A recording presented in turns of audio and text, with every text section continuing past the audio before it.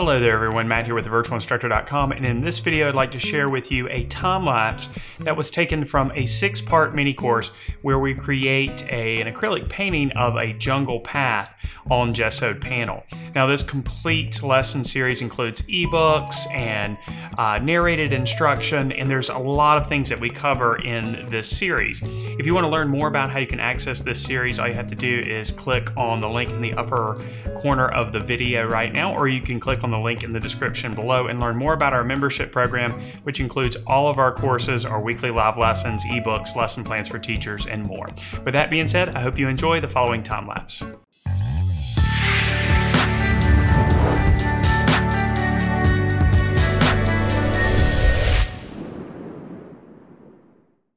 So we'll begin things here with a loose sketch, just using an HB graphite pencil on gessoed panel. This is a smooth panel surface, which is going to allow us to apply glazes later on in the process. But before we get to that, we'll create a quick underpainting here. And this is a looser underpainting just applied with burnt umber. I'm using a little bit of water here just to thin out the paint to create some of the midtones and some of the lighter values, and then going back with an additional application to make some of the values a little bit darker to establish the shadows. Once we've got our underpainting in place, we're going to start with the background, then we'll work our way to the middle ground, and then lastly the foreground. So we're going to start here, as you can see, with loose brush strokes, progressively getting slightly darker and pushing the contrast and range of value as we work. We don't need to concern ourselves with many of the details at this point. We'll slowly and gradually refine the details, and I think this is a mistake a lot of beginners make when they're painting with an opaque medium like acrylics, is they just try to jump right into those details. And really, when we're working with an opaque medium like this, we can work loosely, establish the shape, establish some of the base colors, and then gradually build up the relationships of the values while we continue to develop the texture and continue to add colors and so on. And you can see here we're also addressing the trees here, just adding a little bit of texture here, and of course a little bit of that relationship of dark and light to create the illusion of the light source. But throughout the painting we end up returning back to these trees as we start to establish a more defined color scheme and also start to add a few glazes, which we'll see in a moment. So you can see we're progressively and slowly working our way closer to the foreground, and as we do so the details just start to emerge. We're not really trying to force the details out here, we're just adding dark and light values, and those relationships between the darks and the lights are going to eventually lead to the illusion of form within the scene. You'll also notice that we're doing a little bit of negative painting here, and what that means is we're just adding colors in between some of the shapes that we've already established. And this is especially helpful for defining some of the shapes of the objects, especially the leaves. And you'll notice as we work closer to the viewer, we're going to start to see a little bit more contrast, especially contrast in value. So we're going to start to see some of those darker values show up, and we're going to see that stronger contrast between the lights and the darks. And we can see this in the upper right hand corner where we have light filtering in, and then it quickly moves to a darker shade where we've got a lot more shadow happening there. For the most part, we work with a larger brush and then gradually work our way to a smaller brush as those details start to need to be addressed. So as we have established some of the colors and some of the shapes of those colors, then we can start refining some of the details. And you'll see throughout the process here, we keep returning back to those bushes and smaller trees and things and refine those details. Now, of course, we've moved on to the tree trunk that has fallen across the path, and there's a variety of different colors here, and we build up depth in the color by layering multiple applications. There's lots of oranges here as well. Now in this particular painting we decided to pull out a secondary color scheme of purple, green, and orange. So you're going to see a lot of those purples show up, and of course there's plenty of greens in the scene already, but we're also going to pull out some oranges too, especially as we work down towards the foreground. Now you can see here as we begin to address some of the smaller trees, we're adding a bit of highlight and shadow to give a little bit of an illusion of texture, but also the illusion of volume and form. And then right over the top, we're layering some of those shapes of leaves. And of course, these are a little bit more detailed. They're a little closer to the viewer, and of course, they overlap the objects behind them. And each one of these leaves, of course, has a lighter portion and also a darker version or darker portion as well to create the illusion of light. We'll move our way down into the middle ground, and of course we're just progressively working our way from the top of the picture plane down to the bottom. Now there are a few rocks within the scene, of course, and here with our first one you can see we just established some larger areas of dark and light and then went in with a smaller brush to develop the texture, again just adding light and dark values. We'll address the prominent tree here in nearly the middle of the picture plane, again just by creating an illusion of form by developing the dark and light values. And you can see here we're bringing out a bit of warmth with a couple of applications of some glazes, a little bit of Indian yellow mixed with alizarin crimson, just to bring out a little bit more warmth. And then we'll just continue on working down the picture plane. You can kind of see a theme here with the order that we're approaching this, but by working from the background to the middle ground to the foreground, that allows us to complete areas fully before moving on to the next section. And of course that prevents us from having to go back and paint around sections. Sometimes we want to do that when we do a little bit of negative painting, but most of the time we want to be layering applications over the top of areas that we've already applied paint and allow those areas that we're applying over the top to be the finished portion of the painting. So that's why we work from the background to the middle ground to the foreground when we're working with an opaque medium like acrylics. You can see we're also using some glazes here to establish a little bit of an undertone, or a little bit of an undercolor, I should say. This is an alizarin crimson glaze, and then over the top we're bringing out some purples and some oranges. As I mentioned before, in this particular lesson series, I decided to pull out a secondary color scheme of orange, green, and purple. So in every opportunity, for every opportunity that we have in this painting, to pull out a little bit more purple, pull out a little bit more orange, and pull out a little bit more green, although we didn't really have to work hard to pull out green. There's plenty of green here. We're doing that. So that's why you're seeing a lot of purple and a lot of orange in this image. You'll also notice here that there are a lot of layers of color that we put here on the path. Lots of glazes, lots of semi-transparent applications of color to build up that complexity in the color. We're not quite finished with the path at this point either, so we'll revisit it in a moment. A few more leaves are added, of course, over the top of the path. And as we work down, any area or any object that overlaps an area that we've already completed, we'll go ahead and address that as we move down.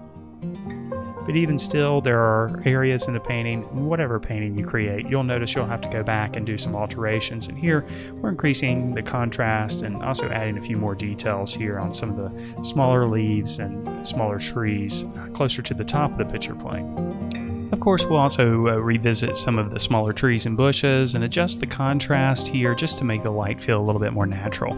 Then it's on to our third rock, and again, the process is the same. We start by just developing the larger, darker, and lighter shapes, and then progressively switch to a smaller brush to develop some of those details. And for this particular rock, we've added a glaze of Indian yellow. We've also added that glaze to the other rocks, although that is not captured here in the time lapse. We've added a bit of moss here, and this is just a mixture of sap green and cadmium yellow, and for the darker areas we've added a little bit of Prussian blue and also some Payne's gray. The rocks continue a little bit of a smaller set of rocks a little bit further down the path, but the approach is still the same. We just basically create the shape of the rock with a solid color and then adjust the values to develop the form and the texture. A few more oranges and purples, of course, are added to the path to bring out more of that color. Now, of course, as we work down to the extreme foreground, we're seeing a lot more shadow on this path down here. So we're going to use a lot more purple down here just to create a cooler undertone. And of course, we're going to layer some of those oranges over the top to create some little leaves and smaller rocks and things on the path. Then it's back to our fourth rock, again developing the relationship of the values to create the illusion of texture and of course to create the illusion of form as well. You can see here we're using mostly neutrals. There's a little bit of purple here in the mixture, but it's mostly Payne's gray and titanium white, and we're just establishing that relationship between the different values.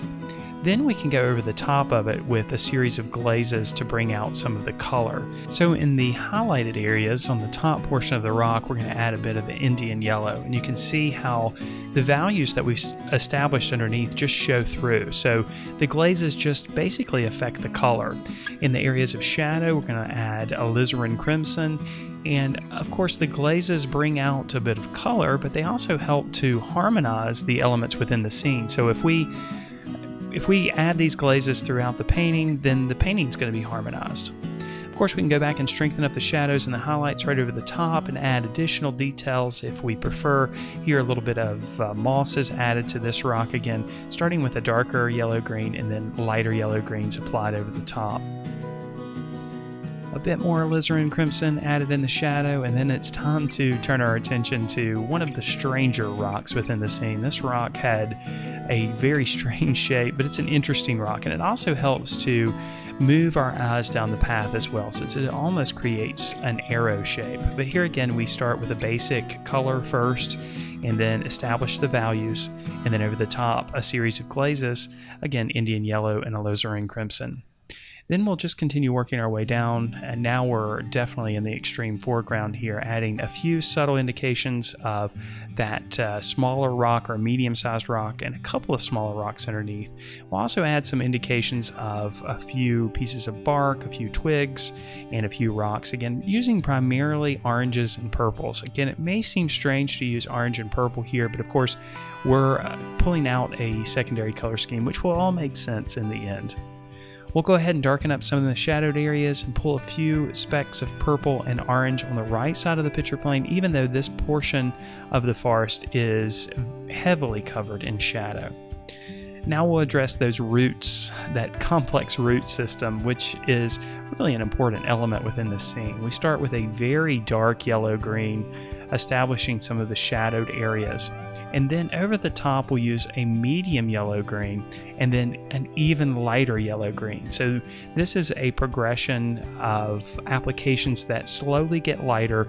And you can see here we're using small strokes with a small round brush, of course, to create the illusion of texture. But at the same time, we're also creating the illusion of the form of this root structure as well. Then to warm things up, we'll apply a glaze of Indian yellow over the top, and of course that helps to harmonize things as well. We'll add a bit of glaze on our tree trunk, very quickly seen there, again with Indian yellow, and then it's back to the bottom of the picture plane, adding a few more indications of oranges and purples to create these little leaves and things. A couple of green leaves are also included down there as well. On the right side of the picture plane, we'll darken up some of the strongest shadows, and that helps to define these forms and shapes a little bit more. It's just slightly darker, these shadows that we added, but of course they make a difference. A few longer sticks and twigs and things, and then our final rock on the lower left portion is addressed again by establishing the values, and then a couple of glazes. And there's a large rock, but it's covered with moss. And of course, we address that the same way that we did the mossy covered root system in the middle. And then it's time for our final glaze to pull everything together. Again, this is Indian yellow, bringing additional warmth and light within the scene. We'll strengthen up the highlights and increase the contrast with a little bit more shadow here and there. And with those last finishing touches, our challenging painting of a jungle path with acrylics is complete. Drawing and painting are skills that anyone can learn and develop. But learning a skill like drawing or painting requires a bit of knowledge, and that's what we provide you with at thevirtualinstructor.com. Our comprehensive membership program includes video courses on drawing and painting on a variety of subjects, live lessons, which we broadcast each week, which were recorded and stored in our vault of recorded live lessons, weekly critiques as part of the Members Minute, lesson plans for teachers, and much, much more. To learn more about our comprehensive program and start learning today, just visit thevirtualinstructor.com/members or click on the link in the description below. Thank you so much for watching, and I wish you all the very best in your artistic success.